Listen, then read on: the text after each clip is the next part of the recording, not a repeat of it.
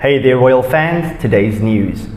The royal biographer condemned Prince Harry and Meghan Markle's use of their royal status for profit on the recently dropped Netflix animated series.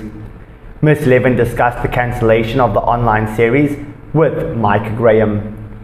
The royal expert said she didn't want the title, they don't want to be royals, so they didn't want to do anything that was royal, except use the title that will help them make loads of money.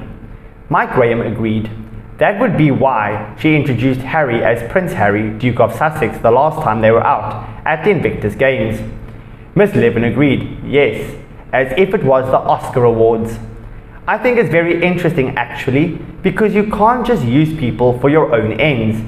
You actually have to prove things.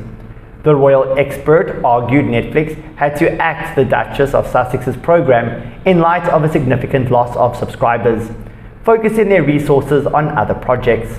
She added, when a lot of money is concerned with a big company, they are not stupid.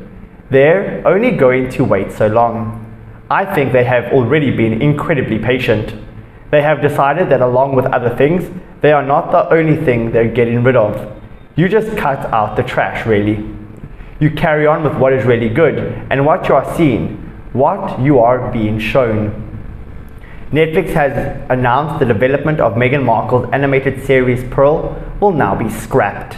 The announcement comes as Netflix faced a huge drop in subscribers as prices for the streaming service rose. Netflix is still set to work on a number of other projects with Prince Harry and Meghan's cooperation. The Duke and Duchess of Sussex founded a production company, Archwell Productions, which made several content deals with Netflix. Archwell Productions stated the docu-series will showcase the powerful stories of resilience and hope from competitors on their journey to Invictus Games, The Hague 2020. The water's getting hot. Let's see if they jump out before it boils. Guys, what do you think of today's headline?